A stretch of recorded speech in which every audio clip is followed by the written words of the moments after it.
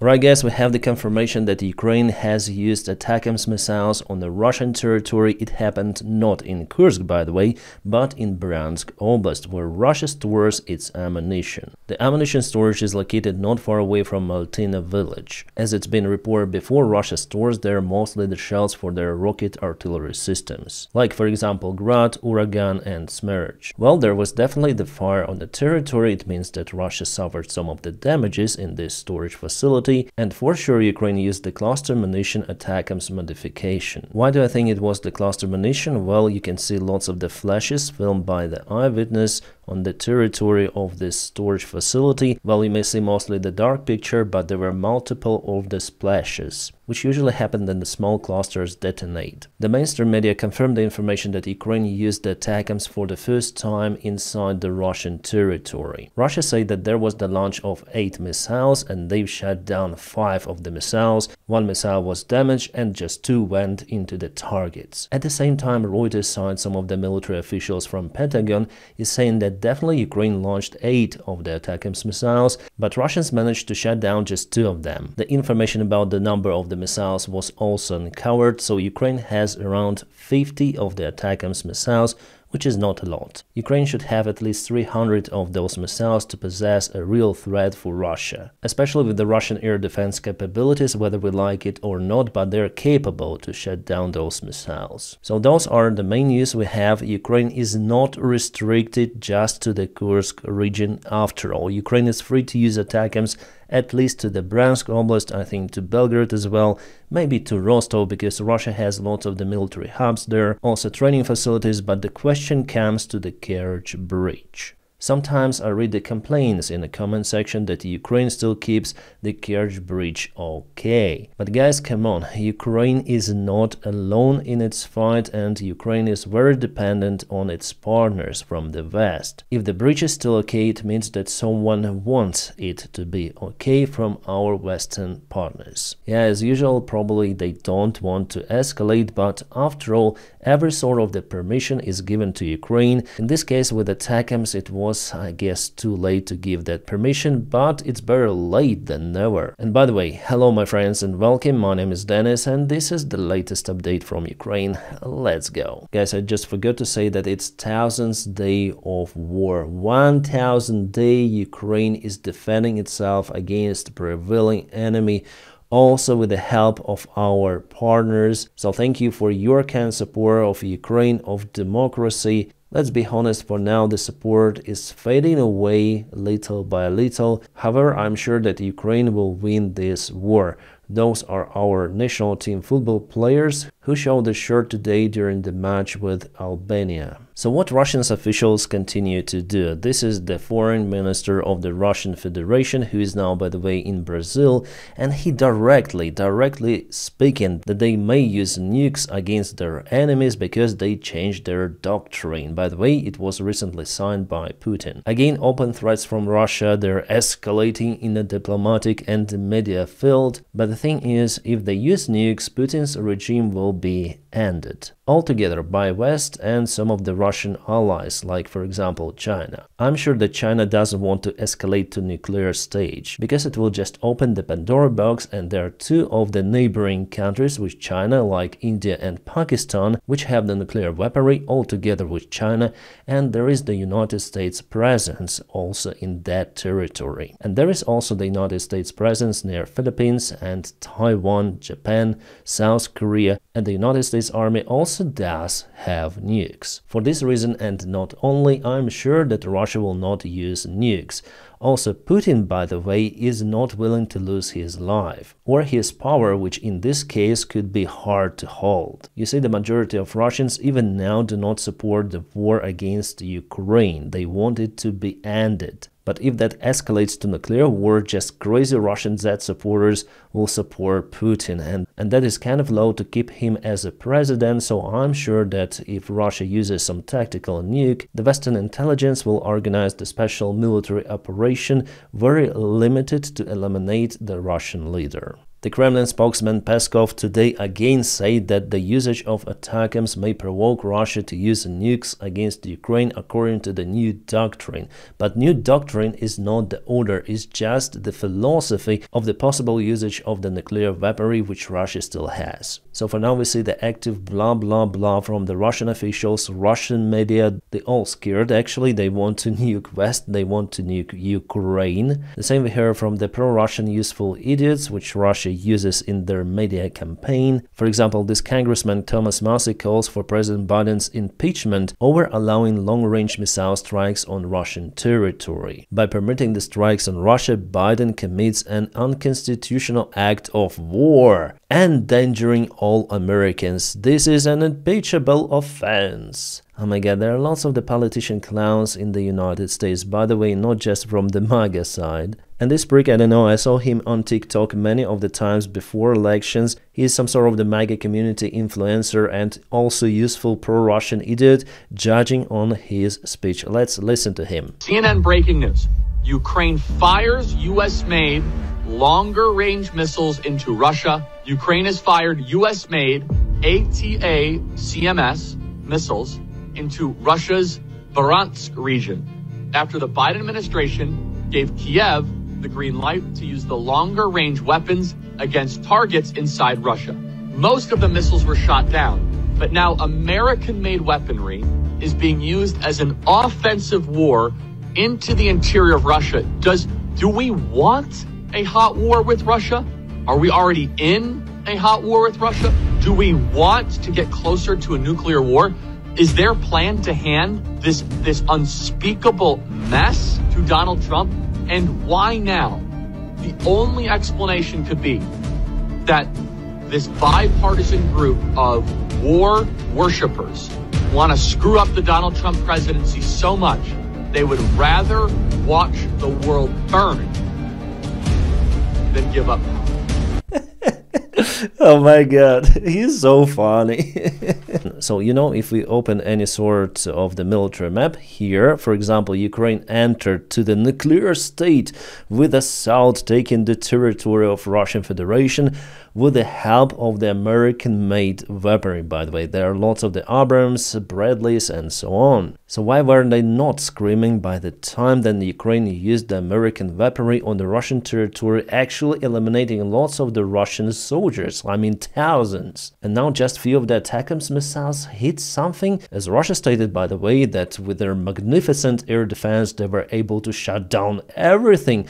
So what are you worried about? Come on, you're a useful Russian idiot, believe Russian sources, because they say they're able to handle it. Yeah, the sad thing that those kind of the delulu persons will be in power of the United States very, very soon. It doesn't scare me. I mean, Ukraine will handle everything. No one is able to push Ukraine to give up its territories. It is understandable. But in a way, it's kind of frustrating that the values of the human life, the values of democracy start to disappear in the Western country like United States of America. Well, I cannot say that for now for Donald Trump personally, but I do not expect the change for better for Ukraine under his presidency, because the people he selected for his office and other officials are the most delulu possible. For example, as this guy who tweets those kind of the posts praising himself in the most narcissistic manner. Yeah, guys, again, as you can see, we are going to the United States politics even after the elections, because everything depends on the military support of Ukraine. And there was a funny picture on Twitter published. I picked it up for my Telegram channel. I usually do not review the memes, but this one illustrates the current situation in the most understandable way. I have many nukes and not afraid to use them. Okay, take me seriously, that's what is happening right now, and also the part of the crazy community. Yeah, not all of them, but the useful Russian idiots, I mentioned them today and yesterday, just start to scream, take him seriously or it's World War III. And actually World War III is trending now in internet, on the X platform as well, because the little boys decide to believe Putin. Well, I think it's just a big Russian campaign to threaten the West and its population if they continue to support Ukraine. They threaten West not for the first time and not for the last time. If you behave like that, you'll reach the goal of Putin. He wants you to be scared. He wants West to be scared of him. He's like this bully, I'm gonna destroy the world and I go to heaven and you not. That's what he spoke before, but honestly, he just scared. He likes his life and he doesn't really like what is happening on the front lines. Yeah, you may say that Russia is taking the ground, but for what cost? Russia will have to announce a new mobilization 100% if they want to continue with the present pace. And what they take, they just demolish all of the villages, settlements, they're not useful for living. Is it profitable for the Russian economy? No. Is the Russian economy in a deep shit? Yes, 100% it is. And Putin understands that the only solution he has lies with the military support of Ukraine. He wants to cancel it, and that is how he is willing to win. But the Western world will continue to support Ukraine with the United States or without. Yeah, if Donald Trump decides to cancel the support of Ukraine, the next 4 years will be very difficult for the country to withstand against the Russian attacks. Russia, after all, may get more territories, but they will not find their victory, for example, in Pokrovsk. It will be one more settlement which Russia occupies and completely destroys. Even the Russian people do not feel that victory. Then the Russian media and the military command report that, okay, today we got 5 villages under control, 1 settlement, which is big. We destroyed 5,000 tanks, 500 HIMARS systems, and many ATACMS missiles. Russian people simply do not care. Is it difficult for Ukraine even now? Yes, it is. The military support should have been agreed before, with much larger scale, but somehow our allies didn't do it. That's why the Biden administration or Harris administration, which didn't happen, wasn't the solution for Ukraine. And the issue lies mostly with this guy, Jake Sullivan, who was the national security advisor of the White House administration. Joe Biden really listened to him, but after all has decided to give Ukraine the permission to use ATACMS missiles and other systems deep into the Russian territory. Well, let's listen what Sullivan says in his short interview to journalists. Respond. In the past, you've tried to avoid provoking the Russians from escalating at times. You didn't provide tanks, and then you did decide to make that decision to provide tanks. You didn't provide F-16s, then you did provide those F-16s. Do you believe at this point, looking back, if you had provided any of those authorizations earlier, it would have made a difference to Ukraine in the war? Before Sullivan answers here, just the pure statistics. United States sent to Ukraine 31 of the Abrams tanks. 31. And how many F-16s? 0. They just gave the permission to our Western partners to send their F-16s, which in future or in present are replaced by F-35s. Yeah, because they were speaking about tanks and airplanes, I'm telling you the number. Have we seen a marked difference since we have provided tanks to Ukraine in terms of the battlefield? Similarly on F-16s, have we seen a marked difference? Our view has been that there's not one weapon system that makes a difference in this battle. It's about manpower, and Ukraine needs to do more, in our view, to firm up its lines in terms of the number of forces it has on the front lines.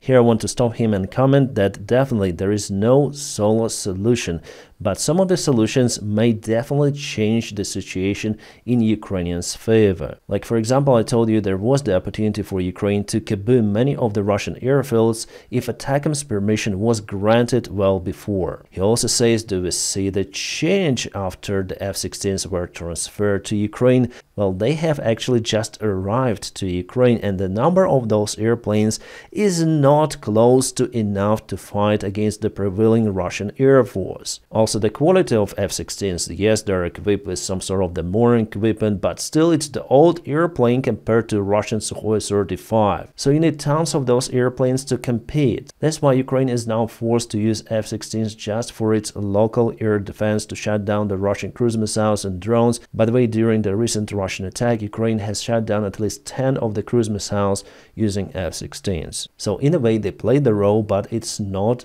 enough for now at this current stage. About the Abrams tanks, 31 from the biggest army in the world, it's just pathetic. Then they had announced the transfer of those tanks. I said, okay, it's the first batch of the tanks. Ukraine will receive more because our enemy has thousands of the tanks and they're able to produce hundreds of the tanks per year. And the Russian T-72B3 and T-90 tank, it's actually a good tank. Yeah, they explode much easier, they are not safe for the crew, but still they're quite capable machines, they're really fast, they have tremendous firepower, and they're much smaller compared to the Abrams tanks. And Russia still has tons of them, so 31 tanks is just nothing in this scale of the war. Because Ukraine is losing more territory today than at any point this year.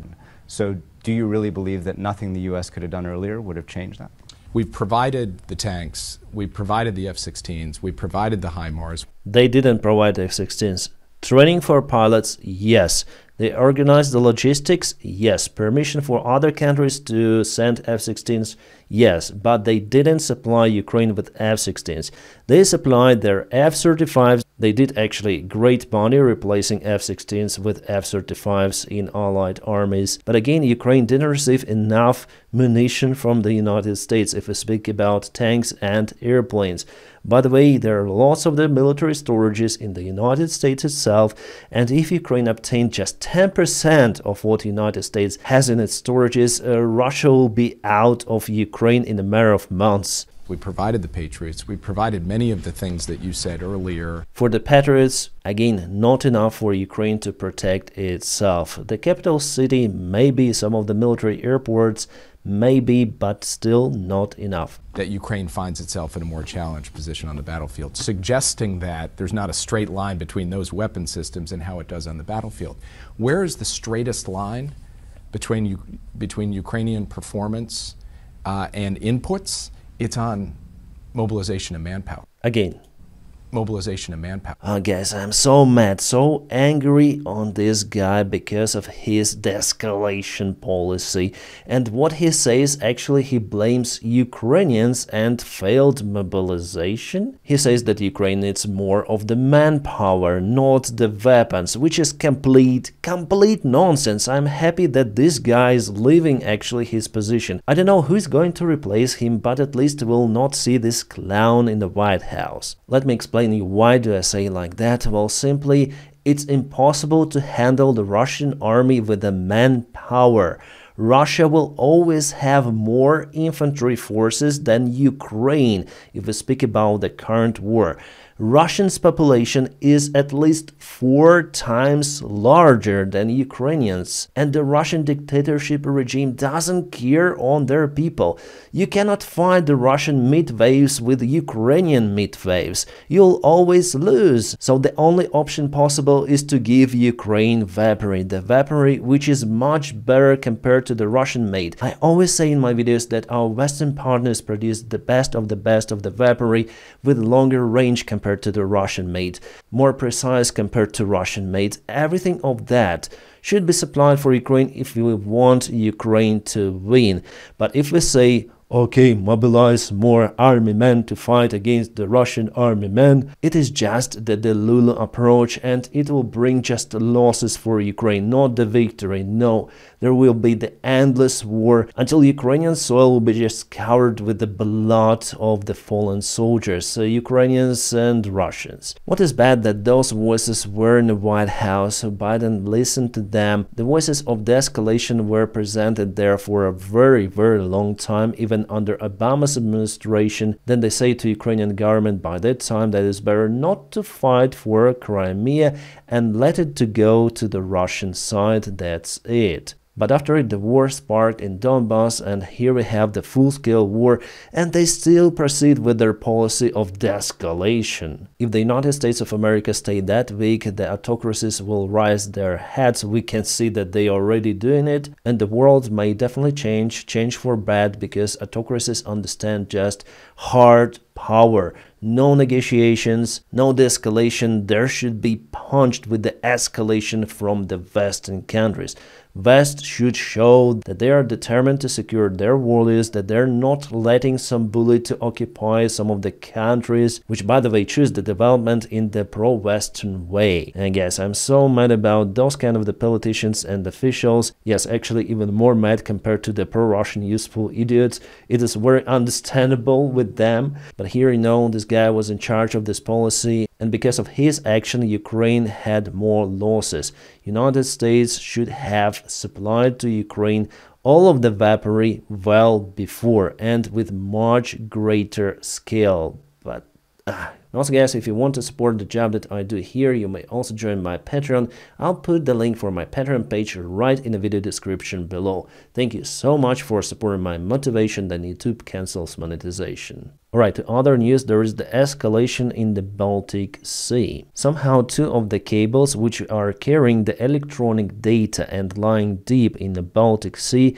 has been damaged. European telecommunication companies have said drawing warnings from the European governments of possible Russian hybrid warfare targeting global communication infrastructure. And as they say, the Chinese vessel could be involved in this provocation or actually sabotage act. The German side, by the way, also said about the possible sabotage. The Denmark military actually following the ship right now. I don't know why they're not stopping it. What the German defense minister Pistorius said that the cables were damaged by the anchors. So this vessel could have just dropped its anchors and continue move, and by doing so they did this damage. I'll speak with my friend, a vessel captain Timur Rudov, and I'll ask him the question of whether it could be done by accident or it is some sort of the definitely sabotage act. As for me now, it looks more like sabotage because cutting 2 of the cables with the anchors, it is something really unusual, especially in this region, where you have the special spots where you can drop anchors. And you have the coordinates, and basically you can see those spots on the screen where you can anchor your vessel. The Russian Ministry of Emergency have created those kind of the barracks for the case of the nuclear war. 1 cube, as they say, is able to accommodate around 150 soldiers. As they promise, it is bulletproof and able to withstand the shock wave and radiation for some time. Well, I guess it depends on how far they are from the epicenter of the nuclear explosion. I would say that they are not that comfy inside and able to protect the personnel for some term period of time. I think that the standard underground trench bunker will be much better choice, so obviously it is better to dig this thing underground. Well guys, let's continue now with the military map updates. So here we have the small counteroffensive done by Ukrainian army. There Ukraine used even tanks plus the small armored vehicles. It happened in the northern part of the Kharkiv region where Russia started their assault few months ago. Before the Ukrainian armed forces were successful in this area near Hliboke, and probably the aim of Ukrainian counteroffensive maneuver is to try to encircle the Hliboke settlement. While Russian channels report that they've already stopped the Ukrainian offensive, causing all of the losses for all of the units, kaputting all of the tanks and armored vehicles. For now, I cannot prove that information. I'm still waiting for the video images from the drone cameras, from the Ukrainian side, from the Russian side to confirm how this offensive really works now. But the fact is the fact Ukraine took some turn ground, and yes, even now Ukraine is capable to counterattack with those small bites, but quite successful I think in this case. We'll see the outcome of this one tomorrow. And you know, just now this night Ukraine launched one more strike in the Russian territory, but this time using the drones. Russians have reported that the Minus factory was under the strike, but you know, according to documents, this could be a Minus factory, but in fact it could be the drone factory. Only intelligence may tell you for sure, so Russian side bloggers are laughing now. Okay, this is the Minus factory, but in fact, yes, it could be a military facility. Okay, it seems like I got some of the footage from the drone camera. As the Russian side says, this is the exact Ukrainian counterattack in the Kharkiv region. Some of the BMPs, tanks and infantry. And I must say that definitely this attack failed. The only thing is whether this is the truthful geolocation of the particular attack which happened today or not. I'll just wait for more information, confirmation coming also from the Ukrainian side or from neutral experts analytics. President Macron commented that it was the right decision from Joe Biden to give the permission for Ukraine to use the ATACMS missiles deep into Russia. Here I think that the majority of my viewers would agree with the French president. The only question is whether France will allow Ukraine to use the Scalp cruise missiles to attack the Russian territory with a full range, which actually may exceed 500 kilometers. Come on, Macron, you can do it. But yeah, again, if you check out the general picture, obviously Russia assaults and quite fast towards those villages. This is the most critical direction from all of the front lines, but you know what, the Ukrainian army group still has the way out from this pocket. How fast is Russia moving? Well, judging on this military map update,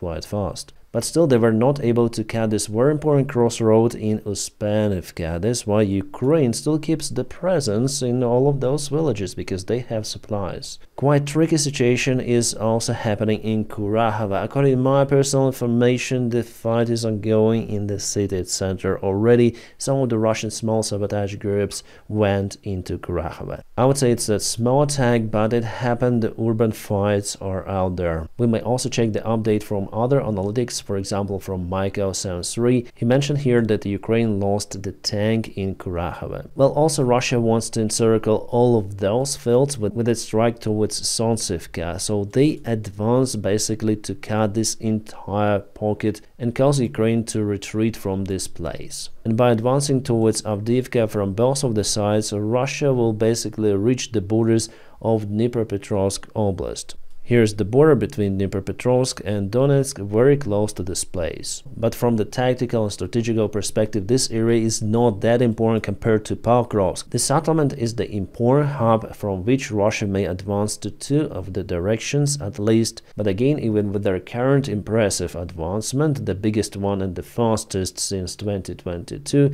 Russia doesn't have enough military resources to make this huge operation here or to Dnipro possible. For this thing to happen, they need to announce a new military mobilization in Russia. And I'm almost sure that Putin will do it the next year. One more not good thing is happening now in the Chasiv Yar. Russians pushed Ukrainian defense, breaking it, and they went into the city, so it was a couple of days ago, and it is today. I expect that in the nearby future Russians will also advance from the south, as they like to go with two vectors at least. Plus we have the update in the Kursk region, so Russians after all were able to propel forward near Pogrubki. It is the result of the multiple Russian strikes towards the Ukrainian positions. Russia lost a tremendous number of the armored vehicles and infantry forces there. Was it worth couple of those fields covered in mines? I don't think so. A mass murderer Breivik called for the premature release from the prison, where he is sentenced just for 21 freaking years for eliminating 77 people. Norway. On this face is definitely freaking terrible. Moreover, he shaved the Z symbol on his head. Plus, he was showing the banner in support of China, Russia, Iran, and North Korea. I don't know what is happening in this head. I think this guy should be studied, yeah, you know. Well, after what he had done in most of the countries, he will be no more. But for Norway, it's okay just to keep him in prison in a quite comfortable environment for 21 years. Again, I'm speaking about it, because in this case, it is definitely crazy. But you know what? It's the real face of those dictatorships, especially Russia. And Putin personally done even more crimes than this Breivik, but he is there. He is shaking the hands with some of the politicians and with the head of the United Nations, Guterres. We live in a strange world, don't we? Where you might be in prison for the small crime for many years, even more than this guy, but then you zero millions of people, destroying cities and towns. You're okay, you're fine. Or maybe it's better to release the guy, and I'm sure that some of the parents from those kids whom he zeroed will find this guy not for the handshake. But you know, those Nazis are already the part of the Russian army, so this is the real face of Russia, the commander of the Española battalion. And this battalion is fighting against Ukraine for a very long time, since 2014. If we open up the records for the Russian Ruzzian battalion, Española, and many more, you'll see lots of the neo-Nazis. Well, those you may find everywhere, but Russia is really supporting this way of thinking, because they support violence, and what could be more close to violence than a neo-Nazi ideology? Alright guys, I'm happy to announce that there will be my live stream of this beautiful Ukrainian-made game tomorrow, Stalker 2. I was waiting for it for many years, because Stalker original version is one of my favorite games. Yeah, before I used to play video games a lot, and now maybe it's time to return to check out this game. I created the account on Twitch. I'll put the link for it in the video description below. It is not the advertisement of the game. I just want to tell you that this game is banned in Russia, and the creators of the game do support the Ukrainian army, so the part of the funds which you may spend buying this game will go to support Ukrainians. And because of that, if any Russian citizen buys this game officially, Russia would consider it as the support of the enemy side of the terrorist organization, and the sentence for this case is up to 20 years in Russia. Yes, Breivik has the sentence of 21 years for eliminating 77 people, but just for downloading this game from the Steam platform in Russia, people may get 20 years in prison. I think that it could be the only reason itself to buy this game, but the game should be fantastic. Maybe it will be glitchy, but it will be released tomorrow for the first time. Stalker 2, I am waiting for it. Again, I'm not sponsored by this game, but Mr. Grigorovich, who was one of the main developers of the game, used to fly in our air club in Buzova near Kiev. I wouldn't say that he's my mate, but I know the guy. So for the Kiev time, it will be released at 6 p.m. For the European time, 5 p.m. So I'll start my download at 5 p.m. and then I'll settle everything. I think that I'll start the stream at around 7-8 p.m. Depends on the download speed. I hope that Steam will not be glitching tomorrow, because there will be many people who will download this game. In case something goes wrong, I'm gonna move the stream for 1 day ahead, something like that. But again, it's not going to be on YouTube, on this channel. No, it's the total different topic, and I'm gonna stream it on Twitch. Some of the cuts will be published maybe on my other channel, cuts from the stream. So my friends, I'm gonna keep you updated on situation in Ukraine. For now, please don't forget to press your huge like to this video. By doing so, you help me a lot. And as usual, I wish you all a peaceful sky wherever you are, and have a great time.